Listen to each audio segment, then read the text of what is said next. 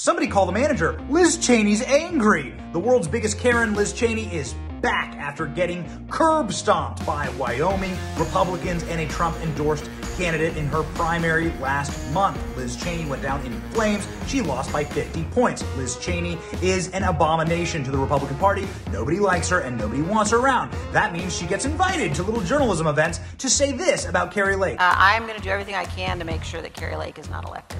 Does that include campaigning for Democrats if that's what it takes? Yes.